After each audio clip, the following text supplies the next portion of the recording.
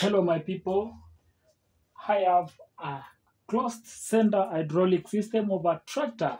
Now how does an hydraulic system of a tractor works in lifting and rolling and in neutral? Now today I have come with a good structure and how the material and the parts of a hydraulic system that is used and how it operates. So this is one out of the two types. I have this is the one of out of two because we have open and we have closed. This is the closed one, and it operates like this. And let's see how it goes. So let's go. We have a oil reservoir. We have a pump. We have a control valve. We have the piston and the cylinder.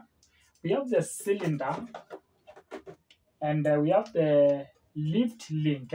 This is cylinder. That is. After that, how does that work? And how does lifting and lowering and neutral? So let's go. Now after the oil is now this is the reservoir where there is oil. The oil itself, it is pumped by a pump under high pressure.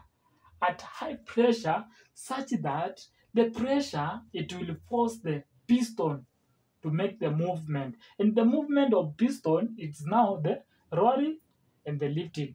Now it will depends on the movement of which side of piston is moving. Is it downwards? Is it upwards? Now that will come out of where the oil was pressed to get into the cylinder. So after the oil has get into the control valve, assume I want to lower my weight here in lift link because this is where you place the load. So after that, you will see after now the oil has been pushed and come to the control valve at a high pressure. It will get into this channel, and this one, because of pressure, it will force the piston to move downwards, making the point, this point, to move downwards. That will cause the rolling of load. Now, assume I want to lift the load. Assume the tractor want to lift the load. Now, after oil has been pumped into the control valve, the oil will get inside this channel. Now it will get into the cylinder at high pressure, causing the movement, upwards movement of piston, leading to this part. This is connecting rod. Now this will cause at a high pressure, it will cause the piston to move upward. That upwards will lead this lift link to move the set up, because that will result to upward lifting of load.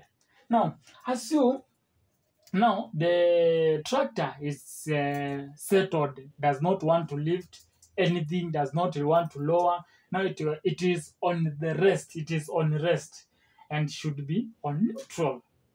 Now after the oil has been pumped into a control valve, now mark and this, master this, the keyword.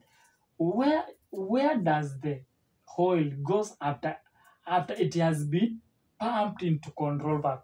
Which direction it has taken after it has been pumped into the control valve? Now in the neutral, now the enclosed system, center system, now this power will be, it will be now, you may switch off the power because this is closed. Now the oil that was forced here at high pressure, now it will get inside this channel, following this channel, and will get back to the reservoir. That assume that it will just get the reservoir after oil it has been pumped to the control valve. It will get inside and move just back. That's how a neutral position of hydraulic system of a tractor acts. Yes, I think we have understood.